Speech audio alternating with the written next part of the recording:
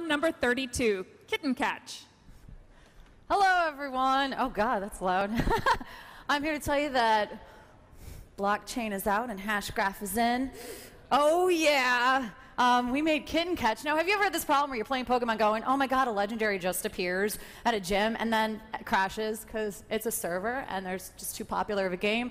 Well, Swirl's Hashgraph has solved that problem, and we used it to make Kitten Catch. So here's our game. Yay! Neil is the one all the way on the left. And what happens here is that a traditional game uses a server, talks to a server, but here the devices are talking to each other. And every time Neil makes an action, if he goes up, he's a black cat, by the way. If he goes up and goes down, he goes that way. Go that way. Go that way. The phones gossip with each other and come up with a consensus about the state of the game. Let's go up to the gray one. Go, go, go. Yay!